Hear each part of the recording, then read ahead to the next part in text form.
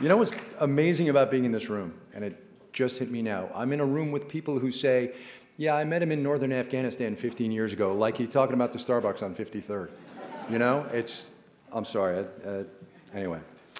The Ed Cunningham Magazine Award is sponsored by Ford Motor Corporation. The citation goes to Mathieu Akins of Harper's Magazine for Gangs of Karachi. The winner is Tristan McDonnell of Foreign Policy for Close Your Eyes and Pretend to Be Dead.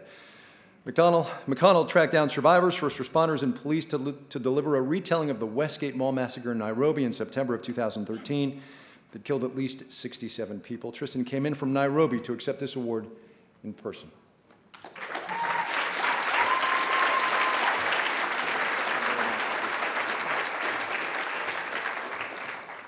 It's a tremendous honor to receive this award today. Terrorist attacks against civilian targets have become increasingly, appallingly common. We've seen them in Tunisia, France, the US, Mali, Burkina Faso, and Ivory Coast in just the last year.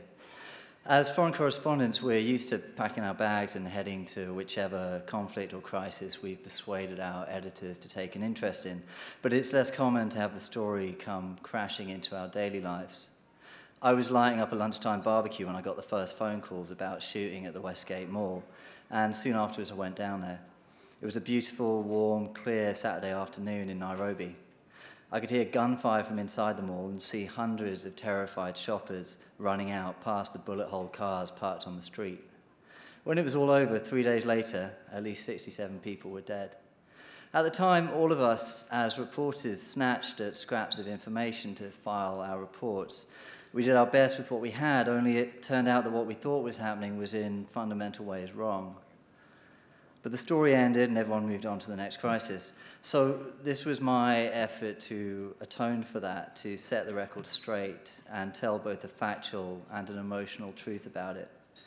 I wanted to capture the big picture and the small, specific moments, the silent prayers of mothers Faith and Catherine trapped with their children, the selfless heroism of Michael, Noura, and Abdul risking their lives for strangers, Arnold listening to Justin Timberlake on repeat as he lay bleeding on the floor of a burger restaurant, Simon's dawning horror as he realizes the scale of the attack that's left him hiding and wounded beneath a car.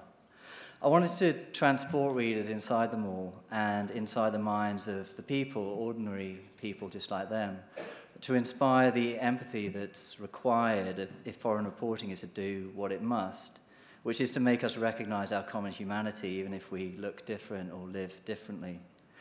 I'd like to thank Rebecca Frankel and Ty McCormick at Foreign Policy for embracing this story when I brought it to them. But my greatest gratitude is to those without whom none of us here would achieve anything in our professional lives, and that's the many people who agreed to talk to me, often at great length and with an incredible raw openness, and were willing to share their experiences and their stories. Thank you.